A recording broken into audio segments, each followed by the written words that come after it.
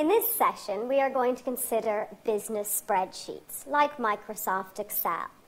Now, Excel would be used to present large quantities of financial data, and Excel would perform a number of calculations for the user, which is going to save on time, and it can also be used to present information using charts and graphs and so on in a very easy to follow manner. So if we consider then our F2 syllabus and what kinds of things we could use spreadsheets for in our F2 syllabus, we could use it, for example, for forecasting. If you recall, we've looked at regression analysis, for example. And we saw that the calculations can take quite a long time. If we were to perform these calculations in Excel, it's going to be considerably faster, and it might be particularly useful if we have large amounts of data. We could also use it for showing time series graphs. Again, instead of us having to do calculations or us having to prepare graphs by hand, it'll be far quicker and neater to show this information in an Excel spreadsheet. We could also use it for other planning activities like budgeting. So we would enter some raw data into our spreadsheet, and Excel will do some of the calculations for us. Now at F2 level, you're not going to be asked to prepare a spreadsheet from scratch because it's a computer-based exam. However, what you could be shown is an Excel spreadsheet on the screen, and you would be expected to know how Excel is calculating certain formulae in that spreadsheet. So let's have a look at a very straightforward application of our spreadsheet. So here we have a budget that has been prepared in an Excel spreadsheet. As you can see across the top, we have our column references, A, B, C, D, E, and so on. Along the side, we've got our row references, which will be numbered. So this is typical of a spreadsheet. The column references are letters, and the row references are numbers.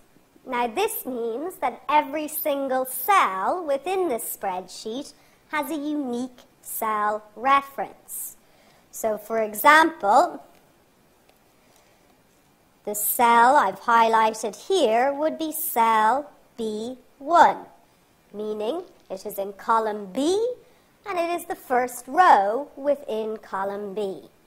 And every single cell has a unique cell reference.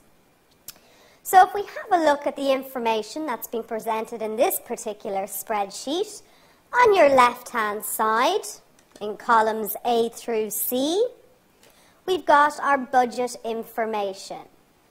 Now in columns E through G, this is just provided to us to tell us how the different numbers are being calculated in the budget.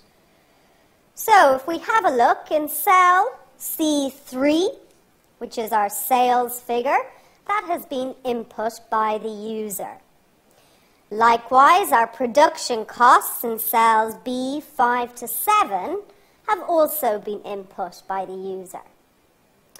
However, our total production costs in cell C8 of 7,000, this is being calculated for us by Excel. If we have a look in cell G8, this is telling us the formula that is being used in cell C8. So the total production cost is the sum of material, labor, and other production costs. And we can see that our formula is just adding together the cell references for these production costs. So our total production costs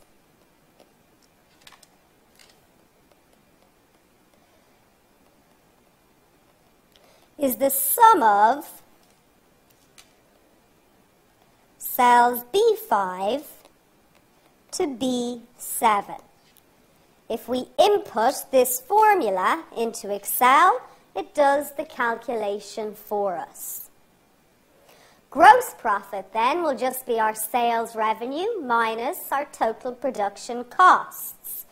So in this case, our sales revenue is in cell C3, and our total production cost is now in cell C8. So our gross profit is just equal to cell C3 minus cell C8. Non-production costs have been input by the user, and our net profit then, which is just gross profit minus our non-production costs. Our gross profit is in cell C9 minus our non-production costs in cell C10. This is a very straightforward example, but we can appreciate how, if we have much larger quantities of data, it'll be far faster if Excel is doing these calculations for us.